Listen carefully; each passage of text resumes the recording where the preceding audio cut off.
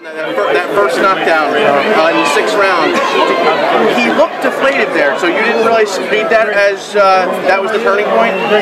No, because I didn't really think he was that ready. Because he still was moving around.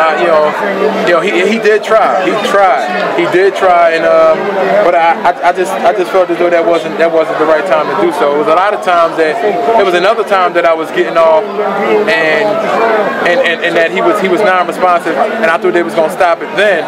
But the way he positioned his body wasn't really like he was standing up straight, or he didn't have his side to side. He was leaning all the way over.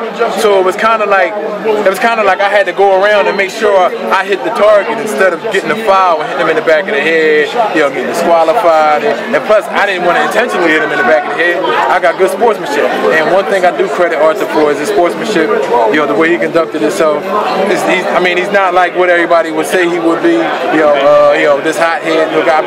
He conducted himself as a man, and I respect him for that. And he didn't get out of line. Everything was fine. He came to congratulate me after the fight. That was a good fight. First things first, Brian, you just sparked a fire. You and Szpilka sparked a fire in the heavyweight division, where, as we know, in the United States, the heavyweight division has been dead for a good minute. You just brought it back to fire. Look at this arena, man. Right now you got Mike Garcia fighting, much respect, but you don't got the emotions, that fire that was going on. That 10 rounds you guys did. We spoke before, and I said, maybe I might have gave it to 6-5, 6-4. But then looking at the scorecard and everything like that, you was on top of it. You brought it up, you brought the whole game. What are the plus and minuses that you pull out of this fight? My plus is the simple fact that I stayed in there. I didn't show signs of breaking down or whatever. I kind of try to let him get into the fight as well, so there could be a fight.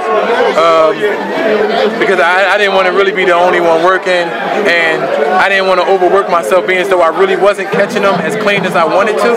So I didn't want to really waste too many punches, and everything got a little crazy. But I pulled it off, and I did what I was supposed to do. What's next for Bryant Jennings? I don't even know. It don't even matter. I know for sure I'll be right back in the gym, whether this Monday or next Monday. The hardest. Just to show that I still have some work to do. I still got some some touching up to do.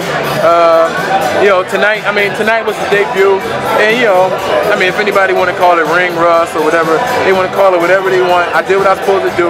I handled my business, and I handled it well. Well, you just hit it right on the spot, because it was a little ring rust, because you haven't been in the ring for what? How long? Yeah, 7 months. Damn, though. You can honestly say that it could have been a problem situation between promoters dealing it. Whatever. And now you're in the new place right now. You with Gary Shaw. You with Jay Prince. Now you're at a level where I know that yesterday at the weigh-in, Cat from HBO walked up to you and said, "When is the next fight?" What did he say to you? What? The cat from HBO, he walked up to you and said, "Yo, there's a fight." Yeah. He said to you, "Yo, there's a date for you open and everything." February, That's right, dog. I said, yeah, I'm with it. Let's go. That's what I'm talking about, so, man. I'm ready. I'm ready to go back in, and styles make fights, and this fight was proof that Styles does make fights, and it wasn't hard for me, but it just was it was awkward. That's a different. Those 2 different words, but I did what I was supposed to do, and I mastered it, and I did it well. I just want to ask the last question to Jenkins, your trainer. What did you take out tonight from this fight? No bias. On the real bias. You gotta understand, Bryant Jennings is an active person. He was out in the gym for 7 months, and he came in and pulled off an upset over a top-notch heavyweight like that, which was undefeated, and he was a southpaw that nobody likes to fight.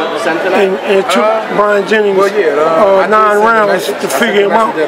But imagine if it was a 12-round, round 10, 11, and 12. It would have been the same thing. So you got to give Bryant Jennings a chance. He adapted to the situation that was an awkward situation, because the guy wouldn't let Bryant Jennings hit him, because the guy wrapped him up through the whole fight. Every time Bryant Jennings hit him, he grabbed him and hold him, and the referee let him get away with holding him. And it was pressing me for putting grease on Bryant Jennings' face. He was letting the other guy hold and telling me I couldn't breathe my man down. But I can say that a couple of good years that I've been following Bryant Jennings, that he's been one of the activist heavyweight fighters. Like you said, it's been 7 months. Situation between promoters, you know, whatever was going on. But now he's in the good hands. He's with Gary Shaw Promotions. He got a good manager, Jay Prince. He got always you in the corner. And, you know, HBO's knocking on the door, and they want you guys ASAP for the next fight. Let's put it like this. Just a matter of Showtime has Floyd Mayweather. Now HBO has Bryant Jennings, the next heavyweight champion of the world. about to clean out the heavyweight. Trust me. It's like the king of the heavyweight. Was good, but that's it, man. Those are the last words, and that's it, homie. Good looking out, man. Thank you. Always a pleasure.